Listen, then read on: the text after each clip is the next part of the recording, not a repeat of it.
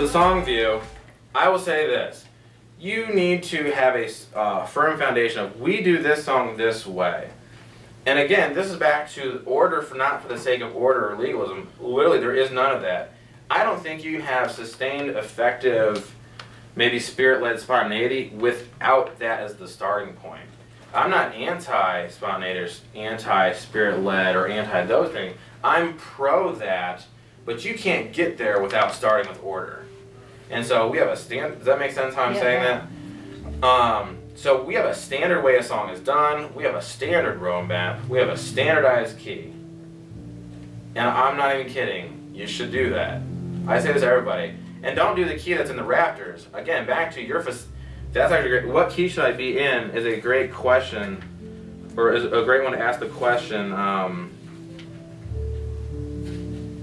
Where is that? The question of how will this facilitate corporate worship? Well, the key. That's the way you go. How will this key facilitate or diminish corporate worship? The key will destroy sometimes. So I like keys. Our goal is A to D in the male range. So the D right above middle C. Don't like to go below an A. It's really hard. Some songs have like an octave and a half, octave and 6 note range. It's really hard. We more and more stay away from those. It's kind of interesting because it's just not effective for corporate worship. Love the songs, maybe the greatest song ever. Really great for personal time in your car. Or let the college ministry do those. You know, where they don't care, they're rocking it out anyway. I don't know.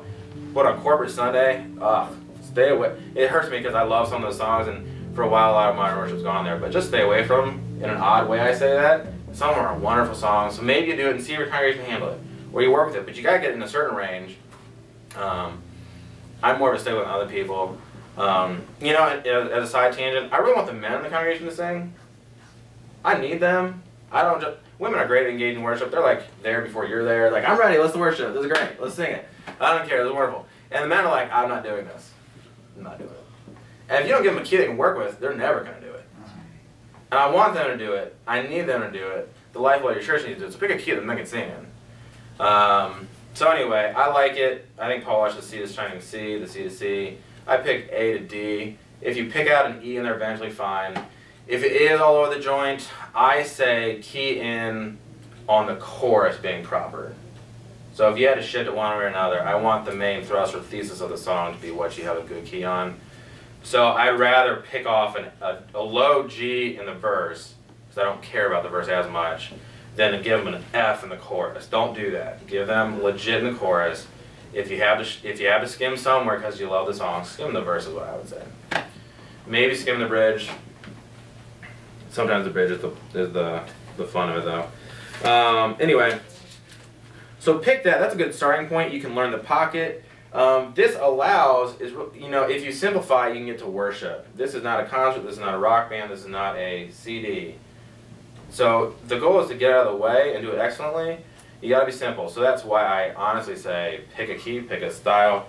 And then we have interchangeable parts all the time here. Constantly interchangeable parts. And if you don't have standardized stuff, it's really hard to do that. I mean, it's really hard. Not only just learning how to play with them, but where are we going? What are we doing? I've never played this before. Not that way. We're doing verse, verse, chorus, chorus, bridge, chorus, because I've never done that before. Why aren't we doing verse 2? You don't want those questions. Those are worthless questions. They're just detracting, I think. So, in not a bad way, nail it down, give it to people. You don't have to keep printing music because it's standard. And then within that say, hey, we're going to vamp out actually the bridge. I know that we normally do it twice, but this week we'll do it 4 times. You can totally do that, but I don't think you can effectively do that or sustain that for long haul if you don't nail it down in the front end. So, I do think you have to practice vamping. You need to practice the pocket. The pocket is where it locks in, it feels good.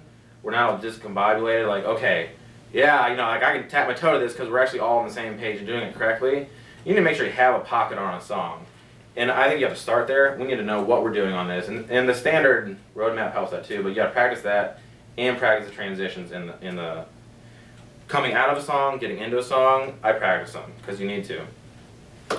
And then we're down to 20 seconds. Oh man. So anyway, what determines how a song is done? Where it's at in the set. If it's coming out of the message, it's very different than the front set. What are you trying to create in the congregation? What are the lyrics you're trying to emphasize? I think it's fun to do Hearing the Worship, obviously, as an opener, but I like to do it as a closer every now and again, like at 6. Because now you're saying, here I am to worship coming out to the world. Like, I'm here to worship God on my day-to-day, or on Monday, here I am to worship God. So I've done that before because I wanted to create that. Alternating a guy versus a girl on it, that's another way of changing up a song without changing it. Options to change a song, again, so you have a foundation. What are options to change it though? Now we have it nailed down. Let's still enjoy ourselves and not be bored to death on this. You can do small tempo changes. I mean small, 6 to 10 beats, no more. Instrumentation, maybe acoustic led it before. Now we're going to make it a piano driven song. Where do we do harmony, where do we do unison, things like that. Where do we cut out the band entirely? Maybe, you know what, verse 2, we're going to go down to piano only. There's a lot you can do flavor-wise with instruments or things that has nothing to do with roadmap or key. So now that on roadmap and key, you can do instrument only, you can do drums here, a cappella. What's the lead instrument? Yeah, the lead vocal. Alright. Dangerous things to change are the melody and lyrics. Don't change those, please. Just sing the lyrics, sing the melody. Maybe it's brilliant too. Maybe you brilliantly changed it, you know. But again, point is, you're trying to facilitate Bob, who, you know, is working in the factory, and he's coming in and he's tired, you know, or, you know, someone's been in an office all day long punching staples and papers, or a salesman's been beating his head against the wall because the economy sucks, and how do I worship and engage in this? Well, don't throw them curveballs on Sunday morning, you know. Mike Jude totally changed up Hearing to Worship, or no, I'm sorry, Heart of Worship, is that right? Was that the one? And In Christ Alone, forget that, he changed them all.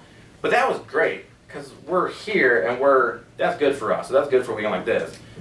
That's more dangerous on a standardized Sunday morning. Not that you couldn't do it, you could do it if you do it properly, or if it's in the right spot in your set, or whatever.